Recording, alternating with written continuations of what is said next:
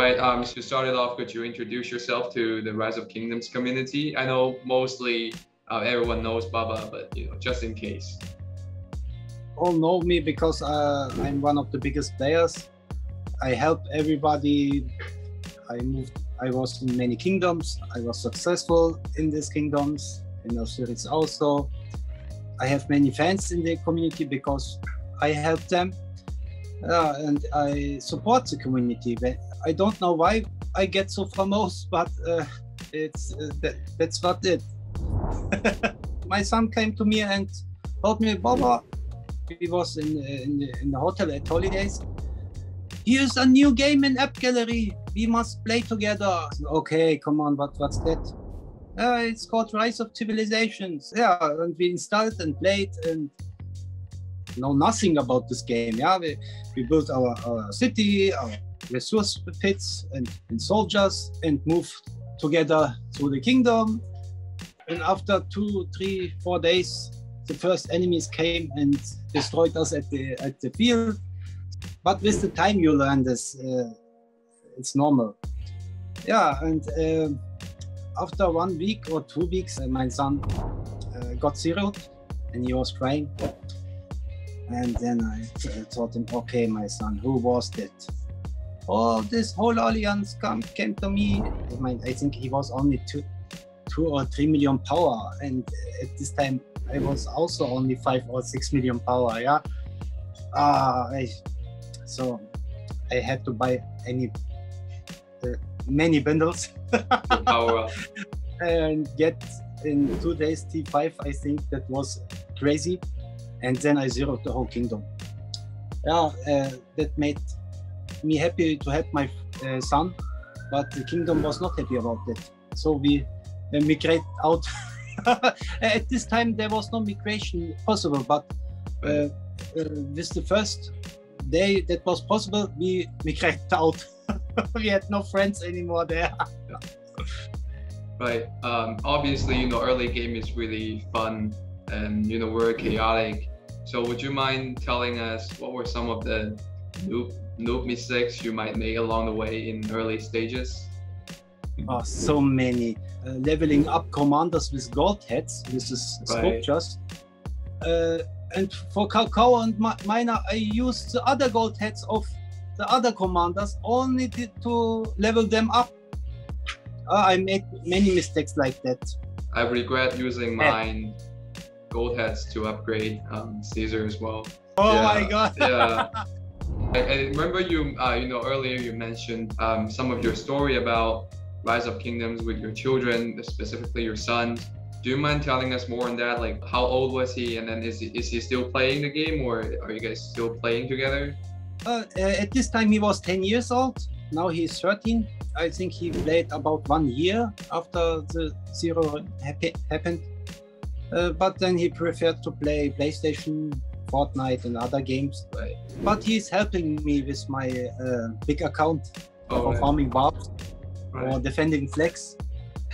Right. And when he helps me, I help him also to buy there's coins in Fortnite. I don't know. I don't remember the name. It's a trade then. Yeah. So you want allowance. You gotta fight barbs for me. Yes. That's it. This is exactly why I want to have children. Yeah. So I'm pretty sure you have a lot of epic fights along the way. Which one was the more memorable and more exciting Rise of Kingdoms moment for Baba? I can say it was in KVK 1. Many players of Kingdom 1163 at this time in Rise of Kingdoms, it was possible to migrate in a kingdom during KVK. The players of this KVK asked me and my Greek friend George, to help them, and we migrated there. I think we was about 150 million power. At this time it was amazing. Not many players had this power. We came there, they was losing, and we destroyed all alone. That was I can't forget this moment. That was one of my best moments in this game. We was only 2 players, but the enemies was hundreds. But Right. we destroyed them. Right. That was like your Thanos moment, right? Yeah. Yeah. So what were some of the most opponents that you fought along the way that they're very memorable and that you respect them? Do you have any one on that list? The most strong and respected enemy of me is King of Armenia. He was in my first kingdom, I think, but he left the game. He was always like a gentleman, respected each other. Even he's from another nation and he has another religion. Turkey and Armenia have some political problems, but at the game you forget that. Yeah, it doesn't matter who you are. Yeah, you share the same funny things like Rise of Kingdoms. You play the same game, and this player I miss very much. Sad that he left the game. Yeah, we make a lot of great friends along the way in this game. And speaking of, I really want to know if you've come across any inspirational story or touching story you've heard in the Rise of Kingdoms community so far from other players or from friends. Of course, it's not one story. So many. Some people died during COVID pandemic. And okay, you don't know this person in real life, but it hurts like this person left your life like in real life. This Right. player never logged in again. His castle is still staying there, but he will never reply you back. And this is one of the most emotional parts in the game, which I also can't forget. Yeah, it's a family. It's not, of course, not in real life, but it's like a family in virtual world. Right. Yeah, I think this is something that is really amazing that players come together under circumstances like this. So this is one of the things that I really love this, community as well. Yeah. Yeah. Is this not amazing? We are from all over the world, so Right, many yeah. countries, so many languages. Yeah. But And We are just one. relying on Google Translation, and we did it. We Yes. understand each other, and we can fight, defend flags, destroy forts, all that based on Google Translation. So yeah, it's really amazing to connect. Let's move on to some of the more fun questions, shall we? So if you could only recruit 3 players within the Rise of Kingdoms community for the rest of the year, who would they be? to recruit in my kingdom. Yeah, despite your Imperium status. First of all, I want to recruit MF. He's from Saudi Arabia, an amazing guy.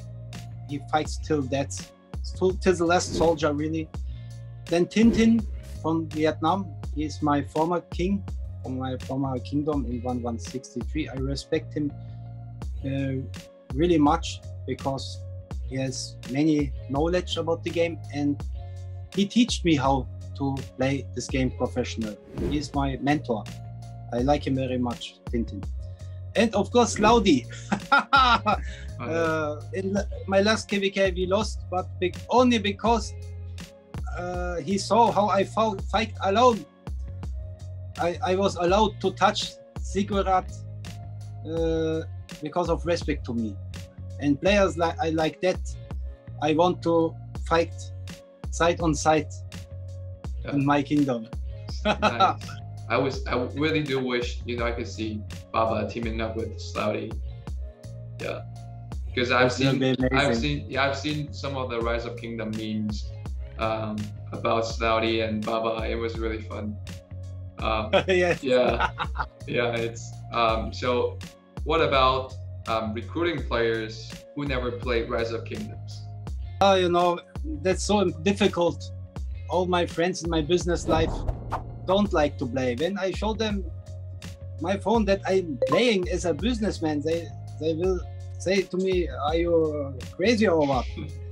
But in Turkey, there's a Turkish series called Dirilish, like Ottoman warriors, very famous in the world, I must say in the Muslim world. And there are 3 actors, Ertuğrul, Turgut Alp and Bamse. These 3 persons must play this game because all love them and they're fighting so cool. And we all love them, and it will be amazing when they play. I write them on social media, but they still read my message. It's okay. You know, it's okay. So let's move on. And Baba, what are some of your most desired achievement in Rise of Kingdoms? Like, of course, the best moment for me was as I reached as first player in the world 1 billion power. And beside that, I can't say this or this. Okay. I was in the 4-4 final at Osiris League. That was also nice, but I never won Osiris League. Kibiki, you won or lose, it doesn't matter. The rewards are, sorry, Leo, not very good. And besides this, I can say every good flag defending or castle defending or pass defending, which takes hours, and when you are successful and the enemy rally and you defeat them, that are the moments where you say, yes, right. You'll never beat me. Yeah, I can't say only one situation. There are many steps in this game. So again, you know, like last time, you know, we always have our guests deliver a message to the Rise of Kingdoms community. So I would like to ask you again, we want to let Baba to deliver a message to the Rise of Kingdoms community. Like I tell the community always, please, this is only a game. We have all our real lives, families, business, and we only look in this game to have fun together. And to talk trash on social media is easy, but you don't know how you affect the person behind the computer or the phone. Please respect each other, love each other. Doesn't matter which religion you are, which country you are. Just let us have fun in this game. I have so much stress in my real life with my business, but when I log in this game, I forget that I'm the company leader. Here I'm only a warrior. Have my friends here. Hello, how are you? How are you? And talk together. We have fun together. So please respect each other. And when you give love, you will get love back. Right. Thank you, Baba. Yeah, I feel like we really need a lot of more fun atmosphere around the community, especially in game chats and all that. So yeah, so there's something that I've been doing lately, which is to send dad jokes to the chat. Like one of those jokes that I think is funny, but the others are like, why are you saying it? So actually I have one. I have one ready right now.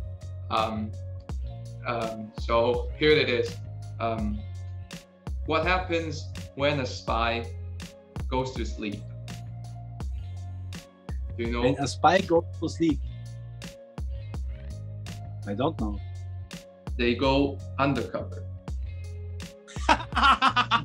See? Now this is one of the jokes this is the type of jokes I like. And you know, I've been doing it in Discord chats, but you know, they don't approve of my sense of humor, but they don't like that jokes. But you know, I still have fun with it. You know, just trying to make everyone laugh, and I feel like that's the one of the atmosphere we should aim for in all Rise of Kingdoms community. Yes. Yeah. So anyways, we can wrap this up. We can wrap this interview up. Thank you again, Baba, you know, for your time and your amazing costume. I have to say thank you.